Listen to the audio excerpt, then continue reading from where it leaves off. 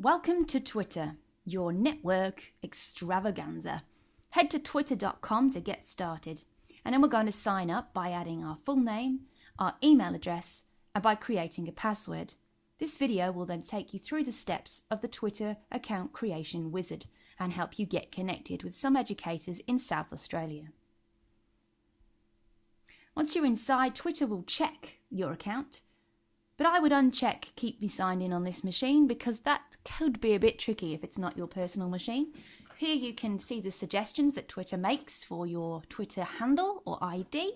Choose one of those if you like them. And I always turn off tailor my Twitter experience because I don't want it to tailor it. I'll do that myself. Create an account. And now you'll see Twitter create your stream and walk you through it with my help. So the first thing you'll see is the Twitter teacher reminding you that you have 140 characters to use in any tweet and that they can contain URLs. They can also contain hashtags, which we'll get to later. Below that you will see a blank version of what will be your stream. It's empty, so let's add some people. Twitter likes you to follow at least 3 people before you can move forward. But unfortunately, it also suggests celebrities. We're repurposing technology, so let's find some educators. We'll start with me. My name's Selena Woodward and my Twitter handle is @TeacherTechNol. You just type in my handle, press enter, and I should appear below. You can hit follow and you'll see that you're following me. The next person we'll follow is Dr. Shaylee Page of Flinders University. And then we'll move on to some Canadian educators. How about George, who is the connected principal and has a lot of followers, about 15,000 at the last look. Here we go. And his brother, Alec. Now I've spelled that wrong there, that's not going to work. It's actually Kirosa, the other way around to his brother. So Kirosa, press enter. There he is. Hit follow. Let's start with Flinders. There we go. So now you can see on the right hand side that we've got 5 people that we're following and that their latest tweets are already appearing. This is what it looks like. When we follow someone, we see what they tweet, regardless of whether it's in a category or not, in a tag or not. Now we can hit next. Now we can also add more people. It's going to show us by category. We could search by education, but I think we'll skip this step and because we're going to create a network of people that we're going to be recommended and that we're going to know today. But there's nothing wrong if you want to explore with exploring that. We'll hit skip this step. Next, it gives us the option to connect to our email accounts and search our friends and contacts there, which you're welcome to do. You can also type people's names in. So let's look for Tina. Tina works at Cowandilla Primary School at the moment, a fantastic languages teacher, Vice President of the Computers and Education Group of South Australia. And Pam. Pam also used to be on the committee.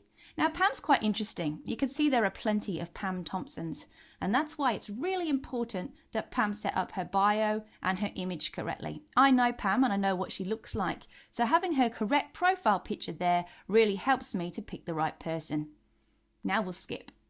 Here's where you can set up that profile picture. It won't appear like this as standard. You'll actually be an egg because Twitter is all about little birds.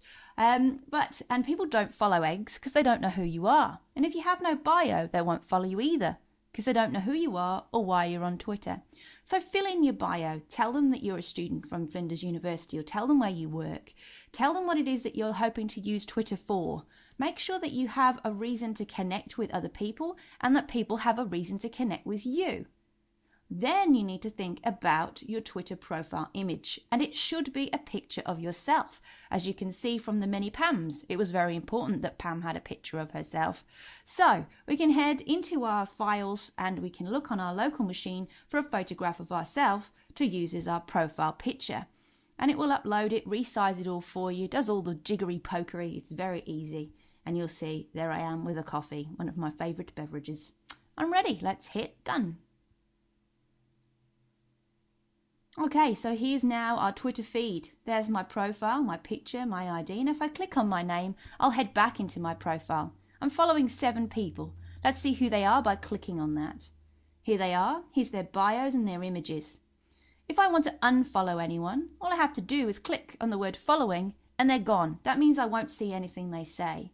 If you click the little person next to the name, you'll see lots of other options. You can tweet directly to a person, but you can also block them and you can report them for abuse. So if you are following people who are taking advantage, which doesn't really happen in the way we use it, but you know, it's good to know that there are those settings there to use. Let's head back to our bird home. So here we go. Here's our Twitter stream with the 5 people in it that we're following. Now, interestingly, we didn't follow cap that, but you can see that Selena Woodward, that's me, I retweeted that. So because I've retweeted it, we can see their profile. This is another way of finding new followers.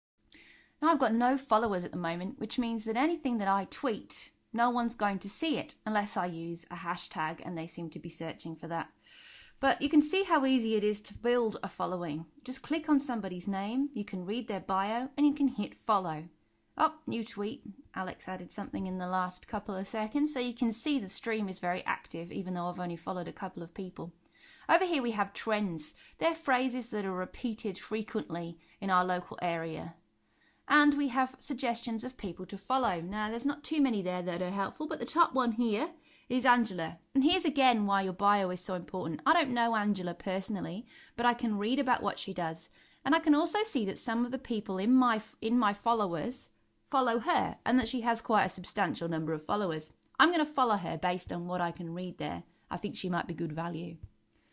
Okay, let's go and find other ways to connect with other people. If we click the @ sign and the connect, you'll see first of all there's a reminder that we need to go and authenticate our account, which we should do very soon. But up here in the search box, we can actually use this area to find people and to find topics. Now I'm typing in what's known as a hashtag at the moment. #EdChat is a worldwide global tag that educators use to have conversations about education. Education chat, EdChat. And you can see there are a heap of people and organisations in here all talking about education. And during the day, the time zones will change. At the moment, there'll be quite a few Americans and Canadians awake because it's the evening for them. It's the morning here. Okay, but you can see here that there's plenty of conversation that's worth eavesdropping onto, and there's opportunities to follow new people. Let's check out Dr. Justin. There's his bio.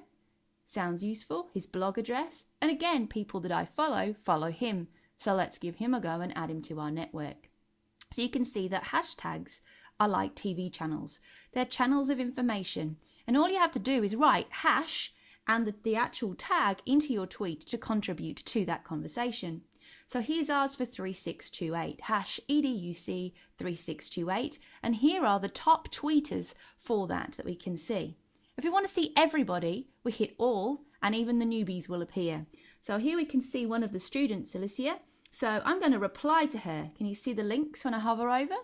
I know I'm replying to her because her Twitter handle appears at the beginning automatically with the @ sign in front of it. And I'm just going to say congratulations to her for being connected and for having herself all set up. Absolutely brilliant bio and images there. Well done. And I've directly messaged her. So it's as simple as that to reply. I can also retweet. And what retweeting does is it copies that message and puts it into my stream. So anyone who's following me will benefit from that. So if I find a resource, I can retweet it to everyone and they might find it useful. I can also favourite something, which puts it in a list for later. Let's discover what else Twitter has on offer. You can see the hash there, and this will show you stories and hashtags that are popular. So the hashtags that are popular will appear in trends, and on the right hand side it will go through our network and look for the most frequently retweeted tweets and stories that are appearing most often. Because we're following a lot of educators, our stream will automatically show us education stories. So that can be quite interesting as well in terms of connecting with what's going on in the community, the global community. Let's head back home. From here I can click on this blue icon and create a new tweet, 140 characters to connect with my network. I would like to include Dr. Shaylee Page in this tweet. This isn't going to be private, but because I've put @Dr. Shaylee Page, her Twitter handle, she will be notified that I've been talking to her or about her in my conversation. She'll be notified because that @Connect sign in the top left navigation bar will glow blue for her to just let her know that someone's talking to her directly. This isn't a private message, and that's really important to remember. Anyone in my follow stream can see it. You can also see that I've added a hashtag EDUC3628, and that I can add images or add my location if I want to. Now when I tweet that tweet will appear both in Shaylee's followings, it will appear in anyone who follows me, which at the moment is 0, and it will also appear under that channel, that hashtag of EDUC3628. Now the blue things in there are links, so I can go directly to that person or that hashtag. So let's click on EDUC3628 and we'll see if I've appeared in the stream. Now to start with, this will load the top people. That's the people who tweet most frequently. So we'll change it to all because this is a new account, and there you are, you can see it. So if you can't see yourself, click all and you will be able to see everybody who tweets. I can also click on Shaylee's name there and I can see her profile just to show you how that works. So if I'm not following her from here, I can follow her. Okay, so composing a new tweet is pretty simple.